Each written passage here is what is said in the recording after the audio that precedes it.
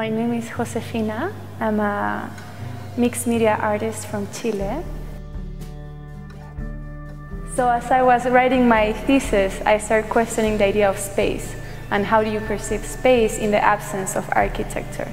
It's how we perceive home without architectural demarcations, or how we perceive home when the structures are temporary, can be portable, can be carried from place to place. After researching about contemporary nomadic communities, I got across the Turkana. I was reading about them and I got very impressed by the kind of constructions they have. The publications that I could find are not very recent. I mean, the research has been done in the 80s and they've been published in the 90s.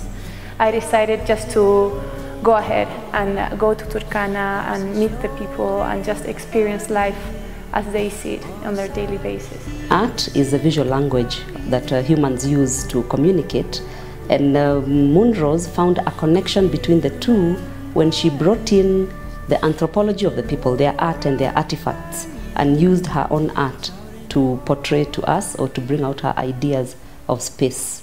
The exhibition is divided in different sections, and the idea is to guide the visitor through different aspects that I was studying while at Turkana. So at the entrance we have a series of 6 pictures here and 2 more outside that just give a kind of like a documentation of the daily life with the Turkana nomadic communities. So in these 2 series I present a study of the Turkana Akai. Akai means house in Turkana. And the idea of having this series is to evidence the different kind of constructions they have there. It's very interesting to see how in one same tribe you have very different kind of buildings.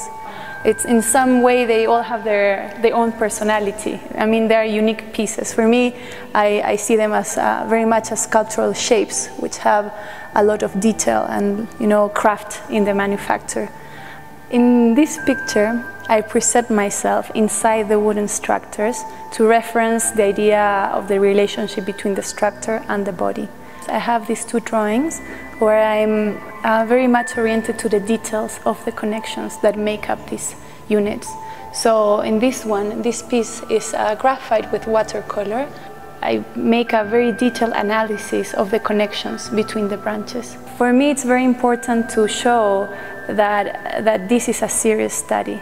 I've not only just been playing with branches, but actually I've been playing, that's truth, but I've also been studying the way the Turkana people make their constructions and how they with very simple materials, make very complex and intricate shapes.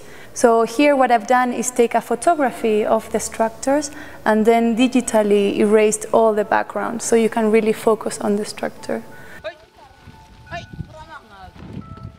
I was migrating with the Turkana. I took a lot of videos of every step of the process. The packing, the moving, the settling, the building, all of it. And then upon revising this footage, I came across the image of the women, the Turkana women carrying these metal boxes through the desert. And for me, that image was very poetic, and I felt that I had somehow to work with it.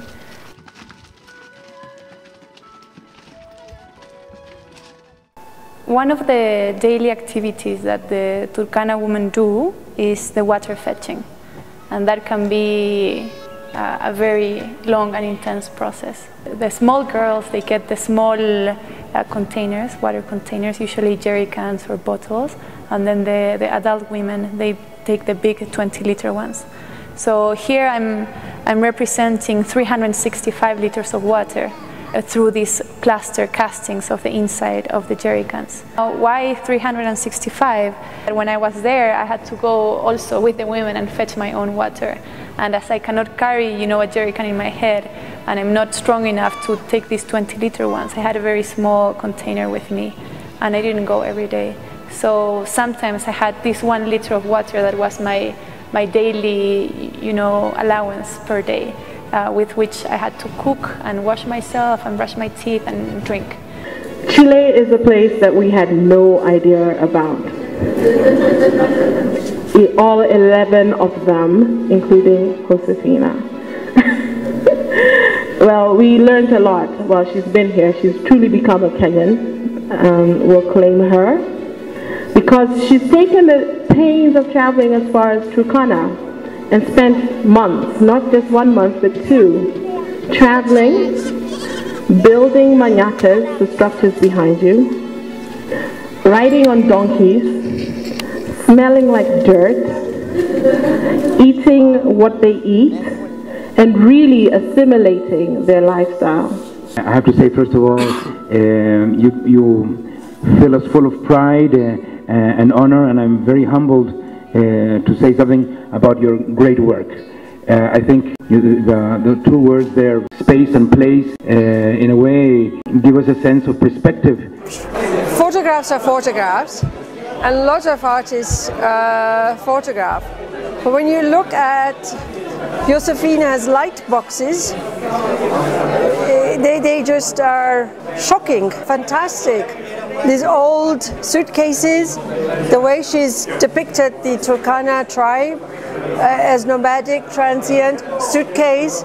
They put all their valuables in the suitcase, and yeah, I'm truly amazed that a Chilean artist can come up with such an exhibition for our Kenyan people. I liked the way she used different mediums to show all of her work. I think it's amazing. I think it's an extensive study of subject matter, and I think these are the type of installations that we want to see here. I think the show was really awesome, especially how Josefina was able to come up with the whole concept of transient and getting the inspiration from Turkana. For me personally, I feel it was an achievement for her, and getting to work on this project together with me was an interesting thing in some of the images that she had to show. The show basically shows a lot of things. She's very dynamic and she can do a lot of work, and we are happy. It is very nice and very exciting. So many of us need to go there and actually feel the place and not undervalue it. It's probably one of the richest places in Kenya. This project, that's titled Transient, inspired by Turkana, is the result of a little bit over 2 months of research in Turkana, in northwest Kenya, with nomadic communities, and then a little bit over 3 months of artists in residence.